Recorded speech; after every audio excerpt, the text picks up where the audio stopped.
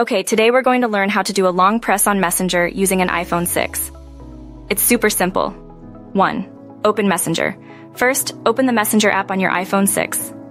2. Find the message. Now find the message you want to long press on. It can be a text message, a photo, or even a sticker.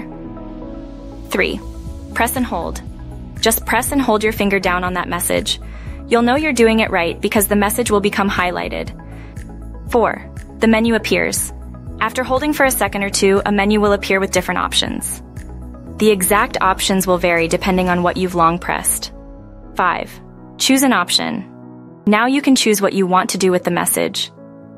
For example, you might see options like Reply. This will let you type a reply to the message. Copy. This copies the text of the message to your clipboard. Forward. This lets you send the message to someone else. Delete. This deletes the message. Reaction. This allows you to add a reaction to the message like a thumbs up, a heart, or a laugh. Star. This lets you mark the message as important. 6. Tap to select. Simply tap on the option you want to use. 7. That's it. You've successfully completed a long press on Messenger using your iPhone 6. That's all there is to it.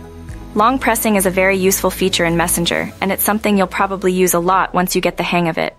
Let me know if you have any questions. Happy messaging!